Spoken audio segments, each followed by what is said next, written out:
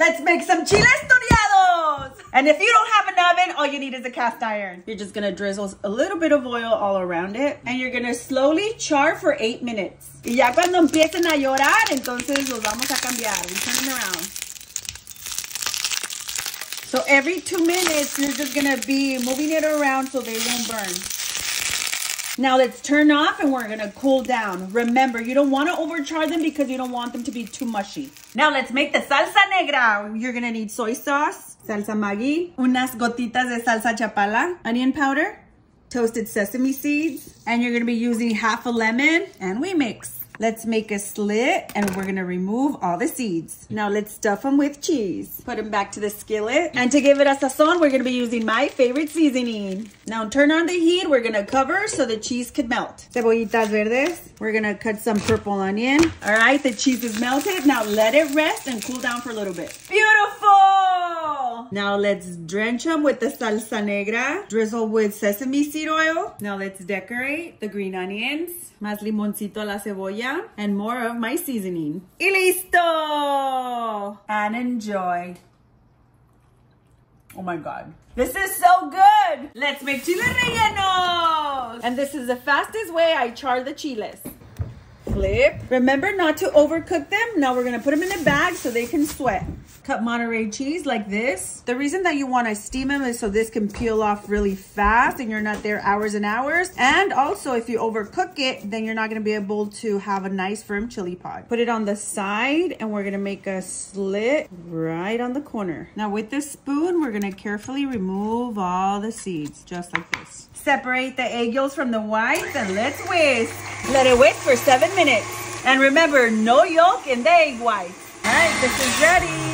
Remember, it has to have some beautiful peaks, just like that. Or if you turn it upside down, it's ready. Add the egg yolks. Now we're gonna give it another whisk.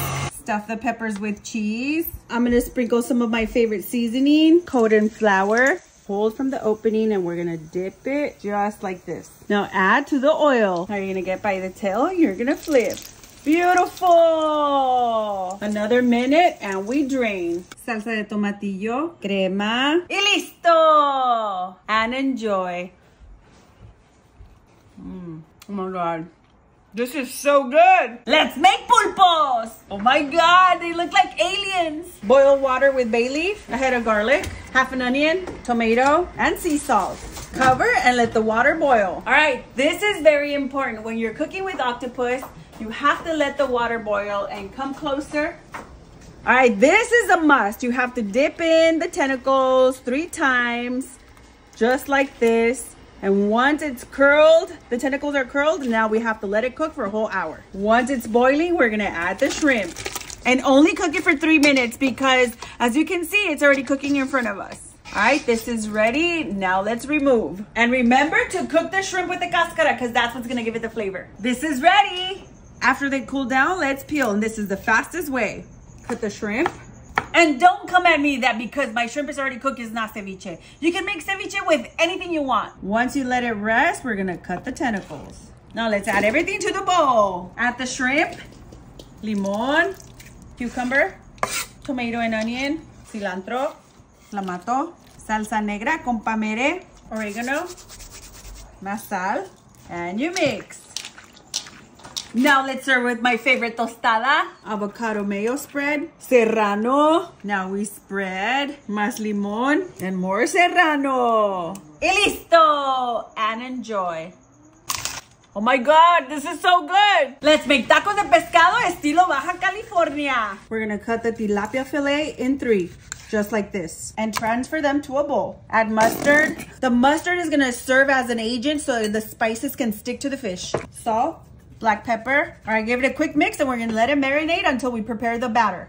2 cups of flour. We're gonna season with black pepper, cayenne pepper, onion powder, garlic powder, Cajun seasoning, and my chicken bouillon. And it's coming real soon. Mix it really well. Mineral water.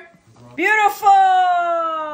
And you mix again. And you're gonna continue adding until you have a runny batter. And if you don't wanna work any harder, use my mesamia whisker. This is how you test the oil. If the wooden spoon sizzles, it's ready. Put the fish in the batter and onto the fryer. 3 minutes and you flip. 3 minutes and you drain. To the Mexican coleslaw, we're gonna add some onion and tomato, cilantro, and add to the bowl. Limon, salt, and we mix. Now let's make the aguacate chile. 5 serranos. Oh yeah, this is gonna be fire. Chicken bouillon and cilantro stems. And you blend. Dip the tortilla in the oil. Calentar. Now let's build the taco. Mayo. And put all over the tortilla. Now let's build a taco. Add the Mexican coleslaw, aguacate chile, más limón. Y listo! And enjoy. Oh my God, this is so good! Vamos a hacer una birria de mojarra. Uy, se ven los dientes. Me gusta quitarle las alitas. También las colitas. También le vamos a cortar el copetito con las tijeras. Y hay que quitarle todas las escamas. Y aquí ya mi papá nos está ayudando. En 3 pedazos. Vamos a echarle sal de ajo. Ahora las vamos a freír. Y tiene que quedar así de doradito. Vamos a cocer los nopales. We're gonna add cilantro stems y sal. And cook for 15 minutes. Now let's make the birria. Chile ancho. Ahora vamos a moler los chiles con hoja de laurel, ginger molido, pimienta entera, ajonjolí, clavos de olor, garlic. Agre, ¿cuánto le echo más? Tú échale, mija. Orégano y consomé de pollo. Le ponemos el agua del chile y a moler. Ahora le vamos a echar el chilito de la birria. Add some water. Más orégano. Cilantro. Smells so good already. Sirve con arroz rojo. Y limoncito. Y listo. En New York. Y listo. En New York. Yo. 1, 3. Yo. Yo. And then Yo. and enjoy. Yo.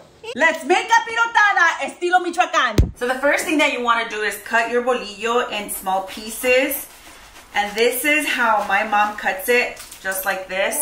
All right, so we're almost done. But before I start cutting the rest of the bolillo, let's put the little syrup to cook, because you need like 30 minutes or so till you get that nice syrup. Es la mielecita que mi mamá hace. You're gonna boil in 4 cups of water, half of a tomato, 1/4 of a white onion, 1 cup of raisins, half of a cinnamon stick, 3 whole peppers, and 4 whole cloves. Now let's melt the manteca, and this is pork lard. This is how the authentic Mexican capirotada is made. Melt the manteca. Let's put the bolillo to fry. We're roughly gonna let that fry for a minute or two. 2 minutes, then you flip, because you wanna make sure that you have that golden brown. Fry the bolillos 2 minutes each side and drain. All right, the syrup has been already boiling for 30 minutes. We're gonna turn it off. All right, let's make a bed of tortillas first before we add the bread.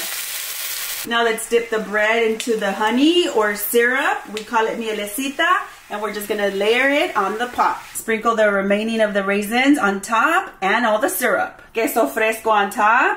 Let's cover. We're gonna let it cook for 5 minutes. We serve. Y listo! And enjoy. Oh my God, this is so good.